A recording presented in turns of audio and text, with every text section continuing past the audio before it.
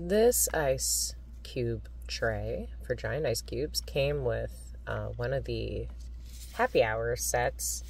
I think the old-fashioned. And I am very curious if that is a mold or not. So we get one shot at this. If it doesn't work out, I'll have to buy some tiny water bottles and make it look like I was filling it with water as a frozen moment. Because, you know, whatever. Let's see if we can make some giant ice cubes without destroying it, though. I really hope I can. And I'm sure there are plenty of you who want to know the answer.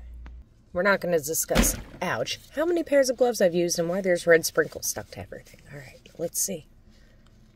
Okay, this is... All right, mine don't look as good as theirs, but I got a cube out of that, and it feels like, ow, it's a little hot. But I definitely can do this again and again as long as I'm very motivated to do so. Because we're getting cubes. I'm going to just come over here for a second. This is hot. And it's really hard for me to just push out without having it closer to me. They're a little foggy. I don't love that. But that might be a me problem.